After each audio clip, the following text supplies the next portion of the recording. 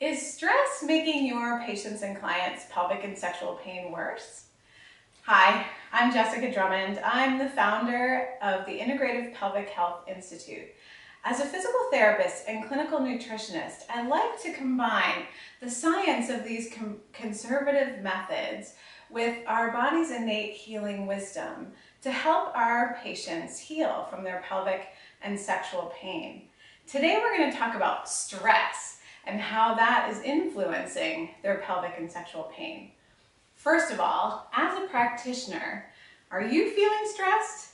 You can't give from an empty well, and you have to be nice and in balance to be a good example to your patients. So don't forget that. You are your number one patient, and remember your own stress as we talk through today's science lesson.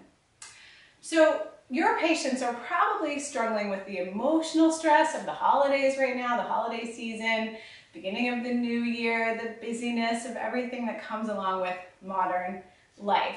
So that's one piece of the puzzle, emotional stress. And it affects your body in the same way as physical stress, whether that's traveling across time zones, eating a lot of sugar, dealing with food sensitivities, or even exercising too much in the case of some of our patients and clients. So today I'm going to talk about hormone metabolism and how stress can actually influence pelvic and sexual pain on a hormonal level. So let's talk about this chart here. This is representation, a somewhat simplified representation of hormonal metabolism. So all hormones, steroid hormones, are built from cholesterol. So here's the first piece of the puzzle. I want you to make sure that your patients are eating enough healthy fat. They need that as building blocks. When we go on an extremely low-fat diet, they don't even have the beginning of this tree that helps them to create healthy sex hormones needed for painless and enjoyable sex. All right, so cholesterol is the top of the puzzle, then the top of the tree. Then there's pregnenolone, and from there, you divide this tree into stress hormones, cortisol is the big one, and sex hormones ending with different forms of estrogen and testosterone. Women need both estrogen and testosterone for healthy sexual function and healthy function throughout a lot of the rest of their body. All right, so if a person's body is under stress, do you think the priority evolutionarily would be for them to have sex? Probably not.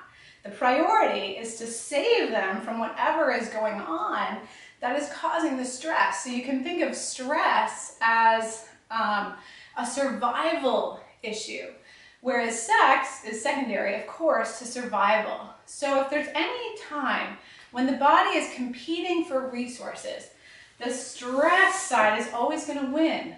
We call this the pregnenolone steal. So the body steals these resources, pregnenolone, and puts them through the metabolic pathway on this side, the stress side of the chain, where you get progesterone all the way down to cortisol. In fact, not even progesterone, it can jump past progesterone and go right to cortisol.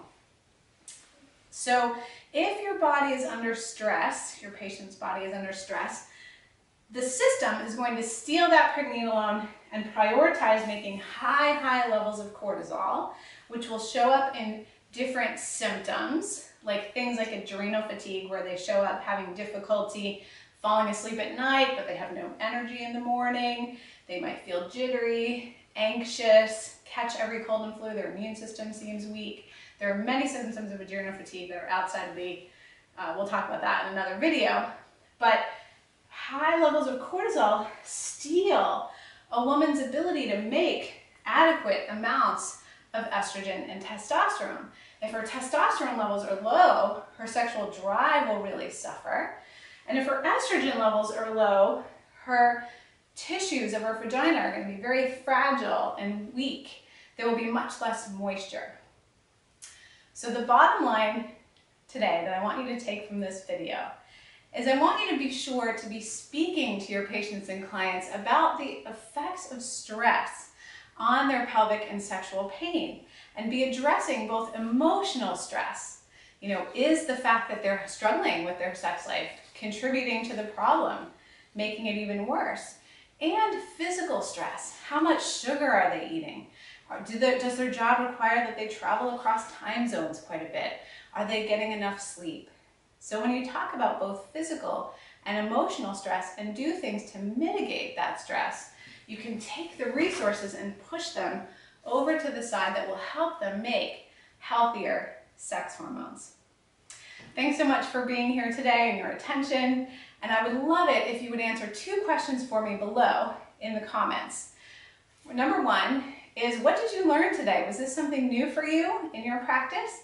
And 2, how will you take this information into the clinic and help your patients who are dealing with day-to-day modern life stress, holiday stress, any other kind of stress, and help them to mitigate that stress so that they can have more appropriate and normal levels of sex hormones.